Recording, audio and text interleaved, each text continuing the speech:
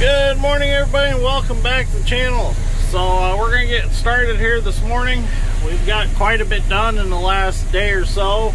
We got the airport done, we got the field at the shop done, we got my farm done. So now we're down on our buddy Jeff's, and this is where we had non-official plow day. So from where you see the corn standing over is where we plowed.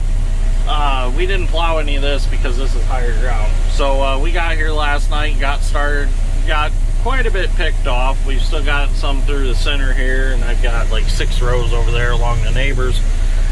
So the goal is to hit this hard, get this finished over to the next road, and then I think we're gonna go down to my grandpa's farm and see if we can get that done today. So let's get started here, start a video, so if anything exciting happens, we can catch it on camera. So let's go. Well, I got the ends picked off over here.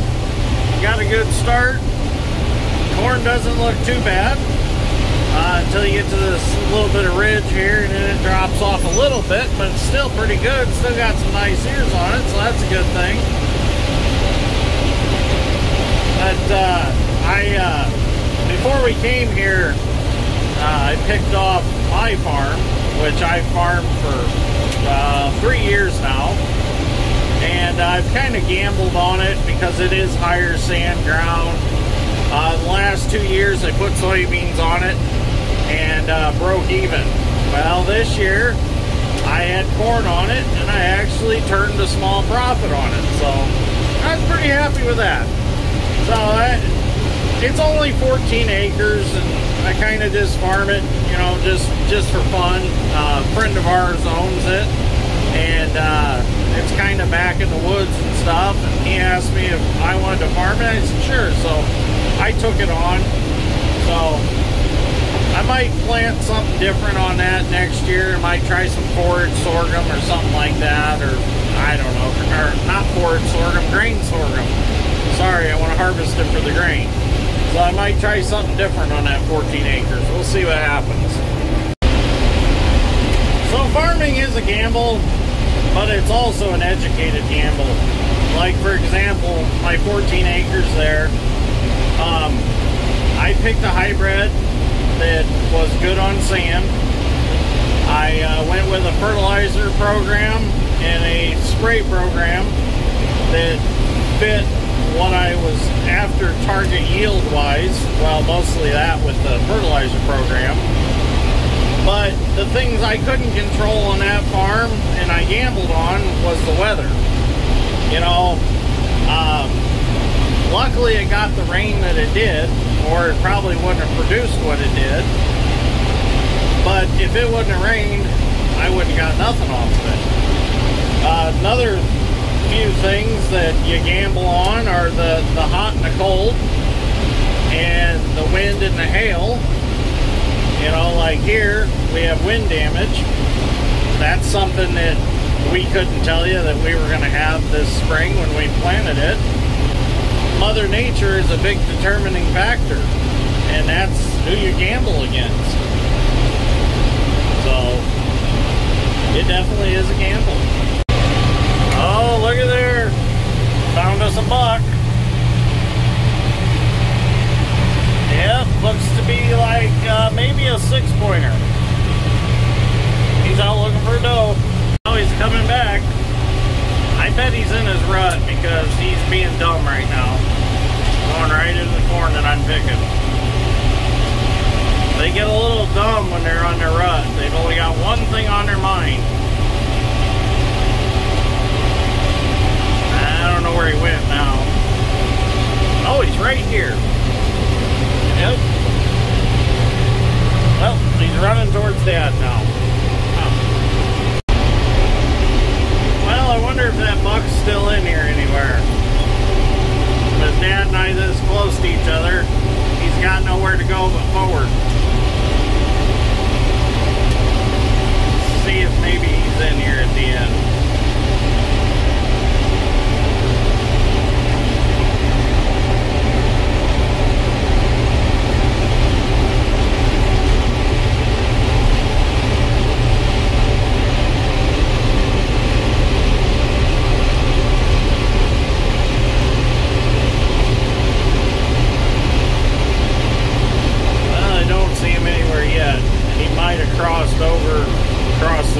when the neighbors.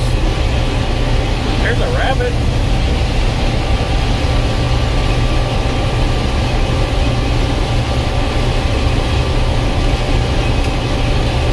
Oh, there's a deer over there.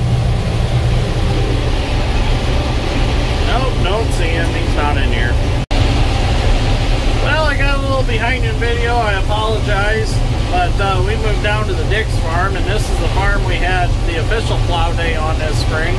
This is where you see me plow with the 50-20, and you've seen a bunch of other guys plowing down here. So, it's got some good corn on it, and it's got some not so good corn in spots, but I mean, for the most part, it's good corn. It's definitely dry. That's the nice thing about it. So we're able to drive right in and out of the elevator. We get to dump in pit 3, so that's a good thing. The fields are definitely clean. There's no chickweed or anything. That's the nice thing about plowing. Is the next fall later, it's absolutely beautiful between the rows. And it's pretty smooth because it's soft.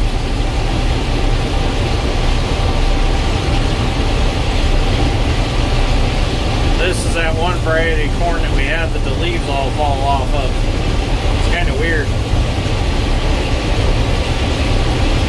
Now the leaves stayed on there, but back there you can see how they fell off. Okay, we're going to keep picking and see what we can get done tonight. We got quite a bit.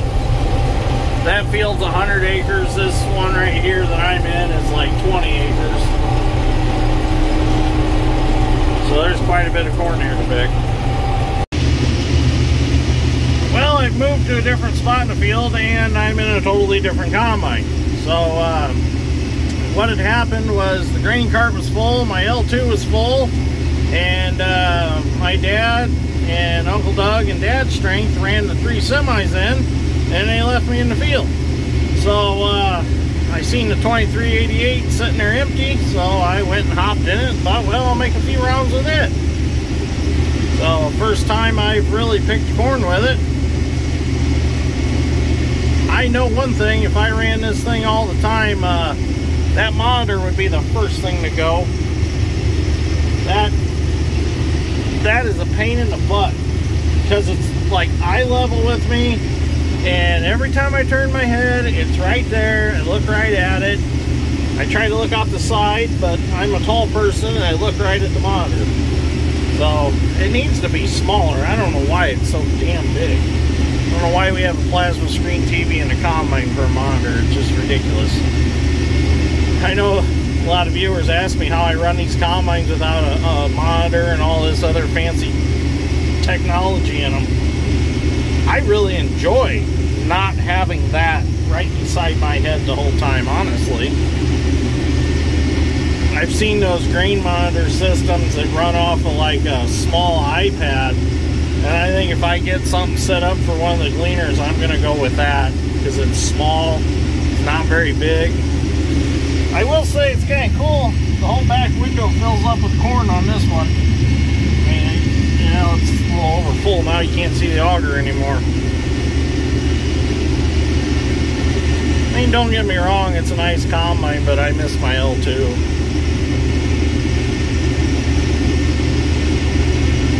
And the radio only get WKBI in right now on it. And they've got this new classic gold vinyl music system, and it's horrible. Absolutely horrible. Oop, wrong way. And see, the switch is backwards for the head up and down. I don't like that. It's weird. Alright, I'm going to keep picking until I fill up, and then I'll park and wait for the trucks to come back. Ah, that's better. I'm back in my old rat's nest without the monitor in my face.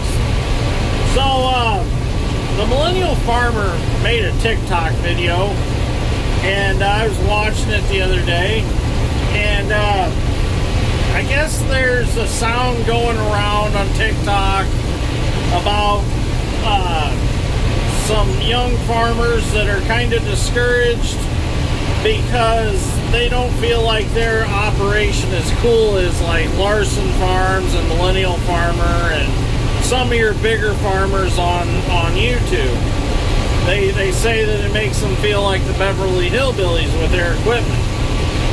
Well, farming is not a competition, and it never was a competition. You should never feel like you have to compete with any larger farm. Your farming operation is tailored to you. There is nothing wrong with running this older equipment. I mean, look at us. We're running a 1981 Gleaner and a 2002 2388 Case IH. If anybody is the Beverly Hillbillies, it's this guy right here sitting in the old L2. We got some down corn in this field also, in spots. But anyways, what I'm trying to say is be proud of the equipment you have. Be proud that you have the ability to keep the old equipment running if you run old equipment and you maintain it. I enjoy the old stuff. I mean, obviously, look at me when I was running the 2388. I wanted my L2 back. But there's nothing wrong with running this old stuff. And you know what? I think it is cool as hell when you're driving around the countryside and you drive past the farm and there's a handful of 80s muscle tractors sitting outside ready to work. I would rather see that than see a bunch of brand new John Deere equipment sitting out in front of a building or brand new Case IH.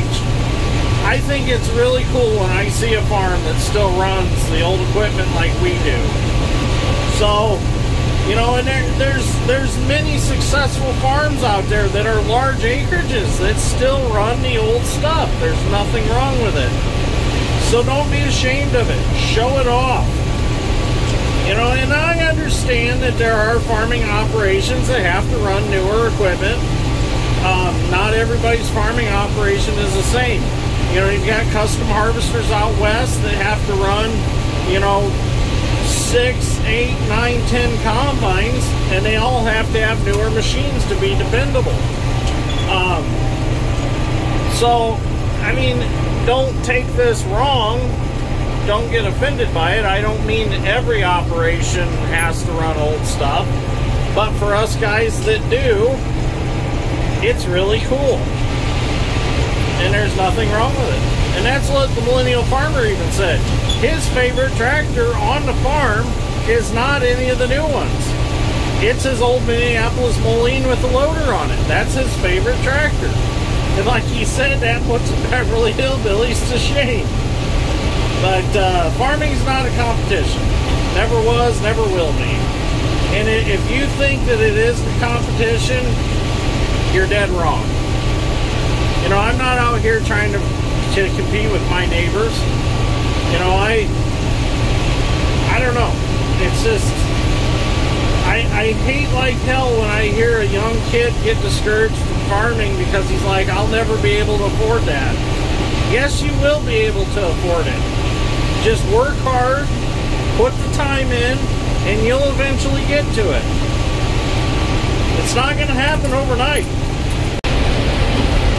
So here's kind of an example how our operation is a little different than other farming operations. You know, I could have another newer combine like the 2388 or like a 6088 or something like that, but I don't want to spend that extra money on a machine and invest that much in it to have another one sit around, you know, 9-10 months out of the year not being used. It's a machine that can only be pretty much used in the fall. Well, I suppose you can cut wheat in the summer with them, but for us, you know, we only use the combines 2 months out of the year. So, like, there's nothing wrong with the old L2. I have very little in it. I gave $1,500 for this combine when I bought it. So, and I've gotten like 5-6 seasons out of it. So, I mean, if I'm going to spend that kind of money on a piece of equipment, it's going to be a piece of excavating equipment or farm equipment, or like a tractor that I can use year-round. So, anyways, with that being said, I'm going to end this episode right here because my battery's about dead. So, thank you for watching. I greatly appreciate it, and I will see you all in the next one. Have a good evening.